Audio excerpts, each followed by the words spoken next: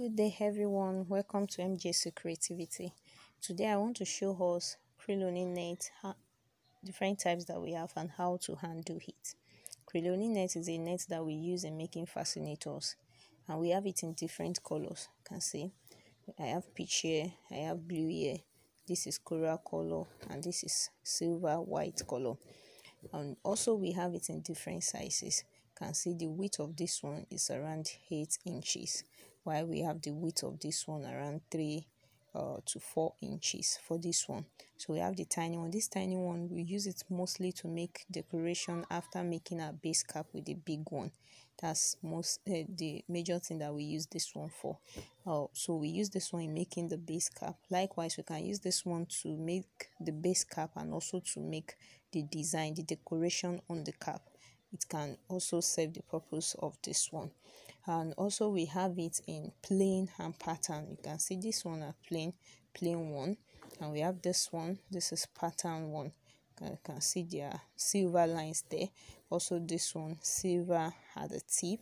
These are plain one. So when you are buying it, sometimes some caps we notice there's thread at the edge, one edge, there's no thread here. So when you are buying, make sure you buy the one with thread, because we use the thread to make our cap also.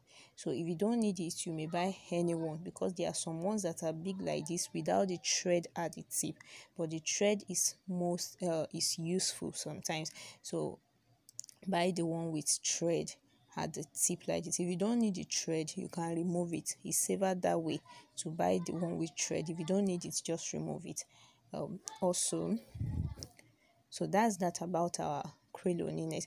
Well, how to handle it. If you are not using it, just leave it, keep it like this.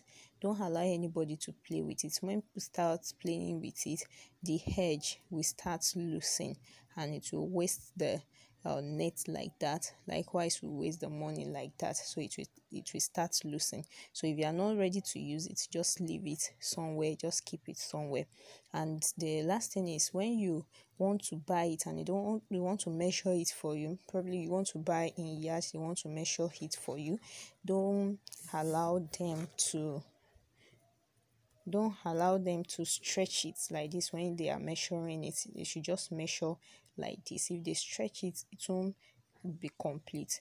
Thanks for watching this video. Kindly like our page on Facebook at Majestic Crown Creations, on YouTube MJC Space Creativity, on Instagram MJC Creativity 20. Thanks.